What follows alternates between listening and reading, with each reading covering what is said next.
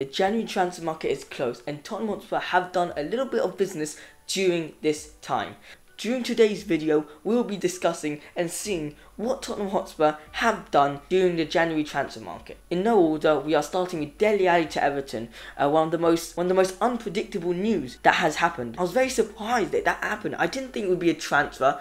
I thought it would be a loan. It's very surprising seeing that Dele Alli actually left the club on permanent deal to Everton, and he's now a toffee. It's a bit weird saying that, but definitely helps his career, and we all have to remember he's 25 years old, so he's still extremely young. He's a creative midfielder, and it will definitely help Everton and their strikers, Richarlison, Calvert-Lewin, to receive some nice passes from Dele Alli to score and to try and get some more goals for Everton this season. Tanguy Ndombele to Lyon. On a loan, one word to describe this: happy. I'm actually so happy. Our record signing did not live up to his potential, and I am just so happy he's left. Tanguy Ndombele had something to say to Tottenham Hotspur, and it was very interesting. I took this it was very weird in my opinion.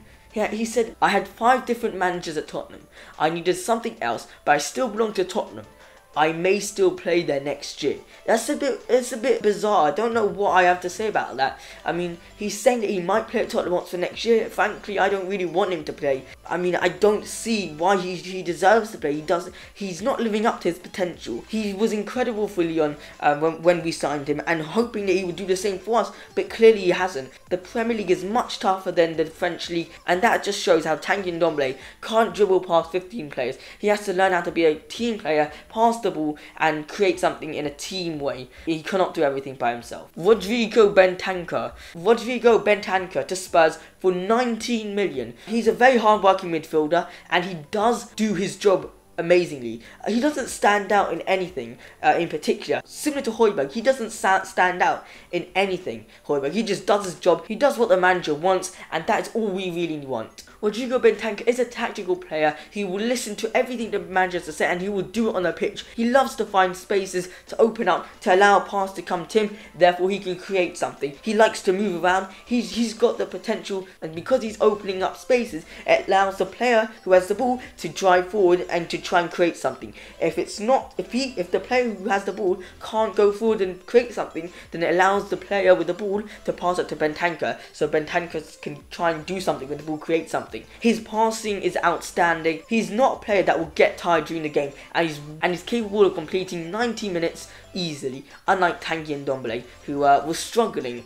Dejan Kulusevski on loan from Juventus. Spurs have an obligation to buy him for 25 mil if they qualify for the Champions League, and the total fee could exceed 40 mil if he plays over 50% of the matches. Pretty simple. Once again, 25 mil if they do qualify for the Champions League, and the total fee can exceed until 40 million if he plays over 50% of the matches. He's 21 years old and he plays as a right winger, so you can see Tottenham Hotspur have a bright future if they do decide to buy Kulusevski from Juventus. It's interesting to see how Kulusevski will have to fight for his position, as Lucas Moura has been outstanding this season, and how Steven Bergwijn has lately been very good for Tottenham Hotspur. So it'll be interesting to see who wins the fight for the right wing spot. Will it be Steven Bergwijn, Lucas Moura, or will it be Dejan Kulusevski? Let us know in the comments down below. Bryan has gone to Valencia on loan. I think that's a fantastic opportunity for him to get some game time.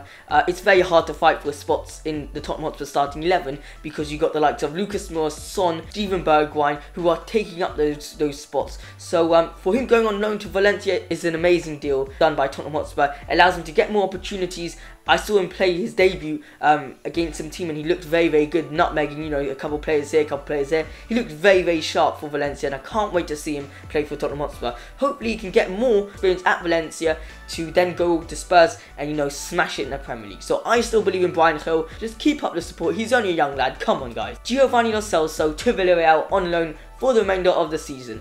I think that's another player who deserves game time. He's been outstanding for Argentina in the Copa America, and I think he only deserves more game time. At Tottenham Hotspur, it's very hard once again to fight for game time. As you guys know, you got Højbjerg, Skip, Winksy, them all are taking the spot over Giovani or Celso, but also the injuries came into play, and that also stopped Giovani or Celso to get some minutes. To conclude, January's transfer market for Tottenham Hotspur is a 7 out of 10 for me. It was been decent in terms of the players we allowed to leave the club. Dele Alli, Tanguy Ndombele, Bryan, Giovani or Celso, and also been great to see some new players, some new faces into the squad like Kulusevski and Bentancur. I think that's great to add some more, fighting spirits to the team. And as we see, Antonio Conte loves players who fight for the badge, as any other manager would like. Got rid of the players who don't really care about it anymore, and I totally agree with it. We got a bright future here at Tottenham Hotspur with Bryan extremely young, Kulusevski who's extremely young, Oliver Skip, and so on. We can't wait to see the boys play against Brighton on Saturday, so make sure you guys tune in for that game. Make sure you drop a like and subscribe to the YouTube channel. Let's get to 500 subscribers. Come on, Spurs, and up the Spurs.